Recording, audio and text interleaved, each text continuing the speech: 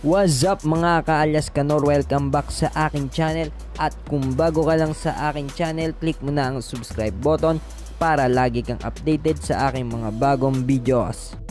At yun na nga, kay Sotto, nakapili na kaya ng eskwela ang kanyang lalaruan para sa kanyang NBA dream. Ang ating idol na si Kai Sotto ay nag-unofficial visit sa University of Kentucky sa Lexington sa kalagitnaan ng kanyang training sa USA.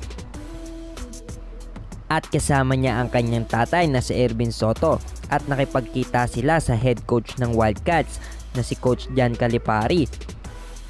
Si Coach Calipari ay kilala sa pag-produce ng NBA players sa isang season lamang sa NCAA. Ang ilan sa kanila ay si John Wall ng Washington Wizards, Anthony Davis ng Angeles Lakers, si Devin Booker ng Phoenix Suns, at si Karl Anthony Towns ng Minnesota Timberwolves. At ito ang naging pahayag ni Kai Sotto kay Coach Calipari. I respect a coach who works with his team off the court. Sobrang laki ng paghanga at respeto ni Kai Sotto kay Coach Calipari. At si Kai Sotto ngayon ay nasa 75th rank ng ESPN sa class of 2020.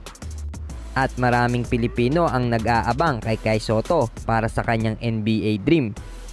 At yun na nga, dito na nagtatapos ang aking video. Salamat sa pakikinig at panonood. Please subscribe to our channel, Ncaa Official. Kita-kits sa next video. Bye-bye!